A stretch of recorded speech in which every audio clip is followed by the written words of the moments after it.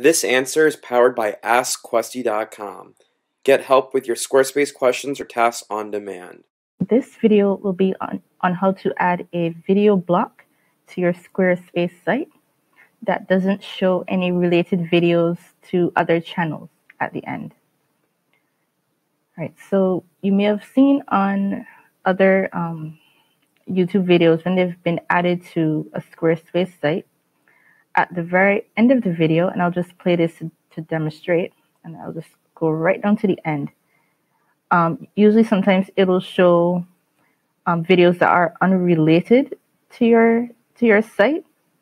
And while YouTube doesn't have an option to turn that off completely, you can set it so that it shows videos only related to your specific channel, because you don't want to show videos that belong to someone else's channel or a competitor or are completely unrelated to your site.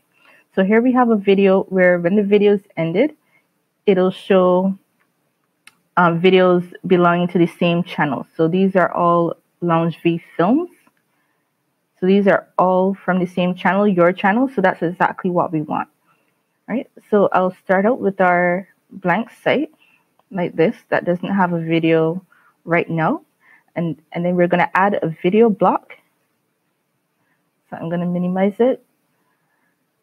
Go into the page content, hit edit.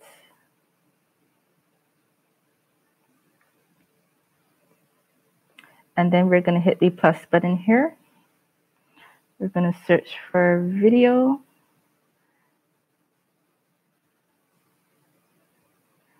All right. So the first step would be to include the video URL. So we're just going to copy it from here and paste it in. And we'll just hit apply. Next, we're going to save those changes and just play the video again. So I'm going to go right down to the end.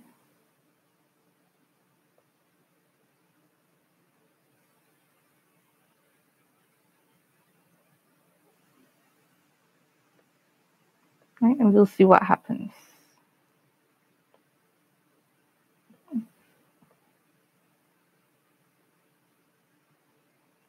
Okay, so now that the video's ended, there's a whole bunch of videos that are not related to your site or your channel.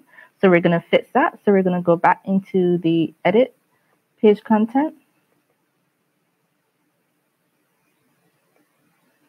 And we're going to scroll down to that video block and hover over it and click edit. And at the end of this URL, the video URL, we're going to put an ampersand and then REL equals 0. And what that does is to set it to just display only, and hit apply. And we're going to set it to display only videos from your channel. So we're going to save this. We're going to hit play again. And once more, we're going to scroll right down to the end. I'm going to try to get it as close to the end as possible. Right.